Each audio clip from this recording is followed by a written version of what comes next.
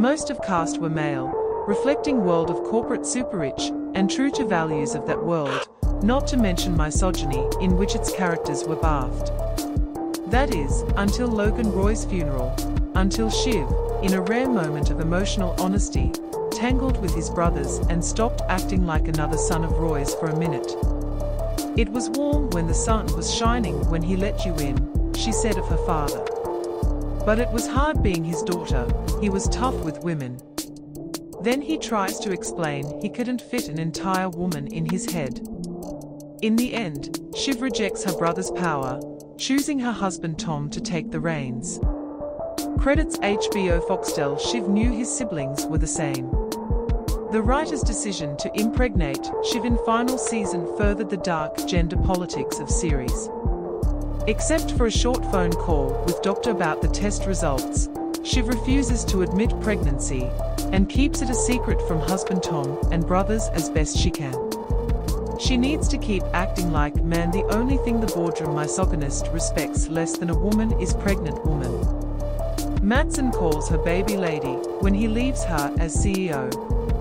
Pregnancy raises risks for Shiv, not only personally, but also commercially. Now she has another potential successor. All of a sudden, her condition potentially escalates. As Roman points out, an ugly final confrontation between the brothers, she represents a true lineage, like a pregnant queen in Tudor court.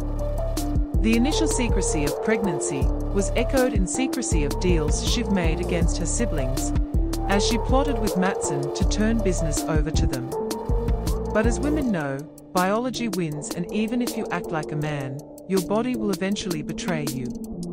Shiv turned this betrayal in his favor. The father of his child chose Tom, and in choosing him he secured a seat as close to power as possible. In the end, her worth was measured by her sexuality. Earlier in the episode, Tom proved his loyalty to Mattson by fearlessly letting the crazy Finn talk about wanting his wife, Shiv, to F. Shiv wanted to be CEO of the Mattson-run company. Instead, it was sexual currency that the two men traded to sew up the deal that relegated her. At Logan's funeral, his wives and mistresses gathered in one line, a widow's club where any personal resentment was balanced by the size of the settlement they owned. In tribute to her father, Kendall listed everything father did: ships, buildings, companies, money. Then she added that their father created me and my 3 brothers. The camera shifted to the icy-dried English mothers, looking quietly pissed off. What did that have to do with it? She was only a supplier of potential successors. But Kendall was right. Roy was the father who made his children, in the sense that he destroyed and weakened them, and he condemned them to disappoint him forever. Probably most bleak message from Succession is that the only person competent enough to be CEO is of course a woman, gorgeous Gerri K.